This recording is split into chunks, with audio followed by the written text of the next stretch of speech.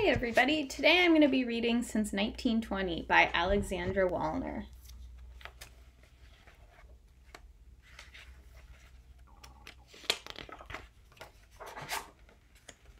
In 1920, Mr. and Mrs. Walsh lived in a crowded, noisy city, but they wanted a quiet country home. So Mr. Walsh bought a piece of land from a farmer and built one. Every day when Mr. Walsh was working, Mrs. Walsh brought him lunch in a basket. Mr. and Mrs. Walsh moved in that spring with their son, Stephen, who was 3 years old. It was a cozy little house. The water for washing was outside, and so was the bathroom. At night, oil lamps were used for light. 1934. The years passed quietly in the cozy little house in the country. Not much changed. A new neighbor settled in a house beyond the cow pasture. A few more cars traveled the dirt roads. The houses now had electricity and running water inside.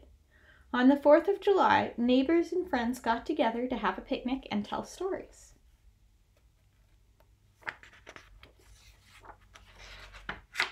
(1938) One day, Mr. Walsh sold the part of his land that the garage was on to Mrs. Hauser, a widow. She was going to live there with her daughter, Minnie, and make pies, cakes, cookies, and donuts to sell. Minnie and Stephen, who was grown up now, liked each other very much right away. The farmer who lived behind the Walsh's house grew old and retired.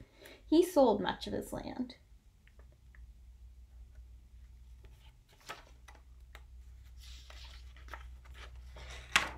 (1942) In the winter of 1942, there was a big war in Europe. Stephen was a soldier and went there to fight. Everyone was very sad to see him go. Minnie was the saddest. The neighborhood did not change except that the blacksmith shop became an auto repair garage. Mrs. Walsh and Mrs. Hauser and a lot of other people grew their own fruits and vegetables during the war.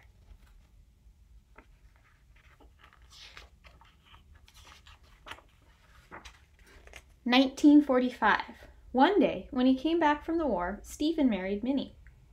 That spring, another young man who had been a soldier built a house in back of the Walshes.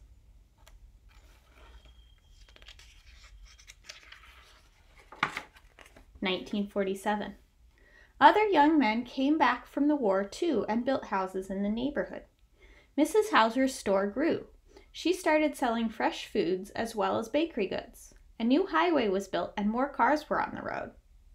In the city beyond the hills where the Walshes had lived, people were building skyscrapers for offices and apartments. The city was getting bigger. Minnie and Stephen built a house next door where the Walshes' garden had been. Soon their daughter Hildy was born. 1953. More and more people moved into the neighborhood. More trucks, buses, and cars crowded the streets. It was almost as noisy as the city. Mrs. Hauser's store got bigger. But it was too busy for Mr. and Mrs. Walsh, so they sold their house and moved to a small, quiet place by the ocean. Minnie, Stephen, and Hildy were very sad to see them leave. 1958. Christmas became a busy time in the neighborhood. Almost all the houses were now stores where people came to shop for presents. The city stretched right to the neighborhood street.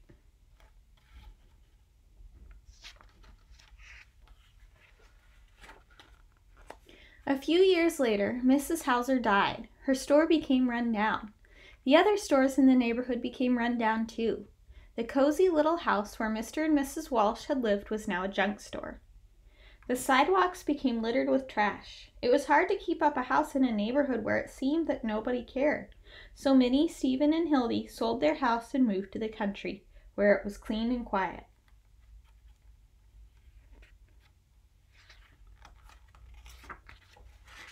(1969) One night, a store caught fire. Soon the other stores and houses were burning too.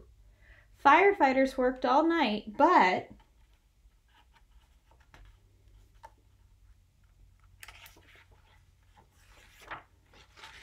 there was much damage. For a long time, the damaged buildings stood boarded up and abandoned. 1980. Years passed. More and more people lived in the city and they needed houses. People took an interest in the old neighborhood again. They liked the charming way the old houses had been built. They wanted to clean and repair them to look like new. Hildy, who was grown up now, bought the house her grandparents had built. She loved the little shuttered windows, the zigzaggy attic, and the snug porch where her grandparents used to sit. She fixed the house until it looked clean and friendly again.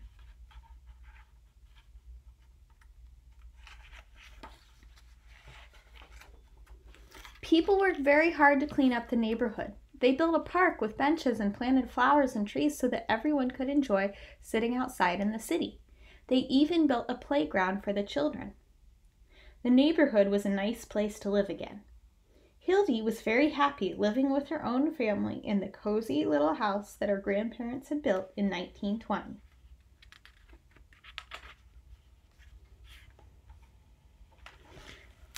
The end.